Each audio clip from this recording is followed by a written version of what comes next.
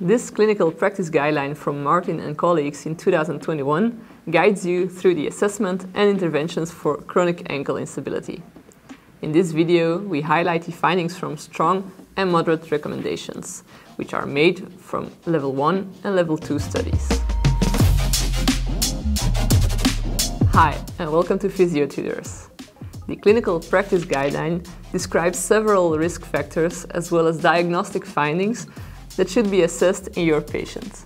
Risk factors for chronic ankle instability include not wearing a brace, no participation in balance exercises, a poor functional performance after an acute lateral ankle sprain, participating in sport activities, and having a higher body mass index.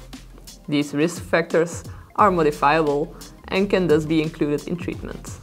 In addition to history taking, which shows that sprains have already been contracted in the past, the diagnosis of chronic ankle instability can be confirmed through the Cumberland Ankle Instability Tool and the identification of functional ankle instability.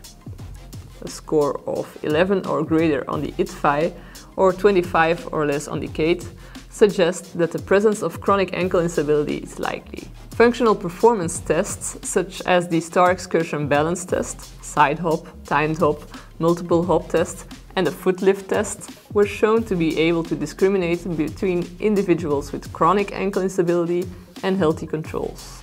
The clinical practice guideline regards the following interventions as high quality. Importantly, braces to support the ankle joint cannot be used in isolation.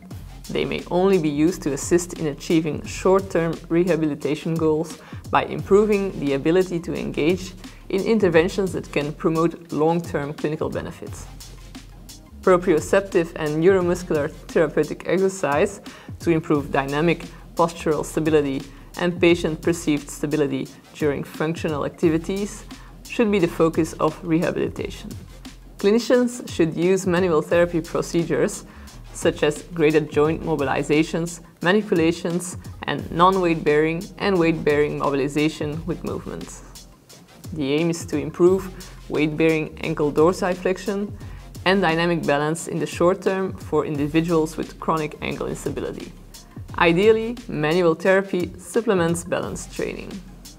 Return to sedentary work should occur from 2 to 6 weeks following the ankle sprain and after 6 to 8 weeks for more physically demanding occupations. The following figure can guide your clinical decision making.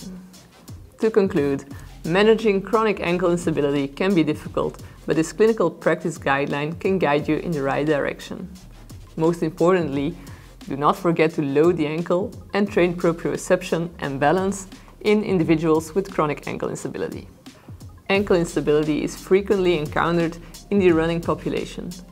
We have built an online course on running rehab together with Benoit Matthew that you can check out at the link in the video description below. Alright, thank you very much for watching. If you have enjoyed this video, please give it a like and subscribe to our channel if you haven't yet. You can watch a video review of the recommendations for acute lateral ankle sprains by clicking on the video right next to me. Check out our website for more physiotherapy related content. This was Ellen for Physiotutors. I will see you in another video. Bye.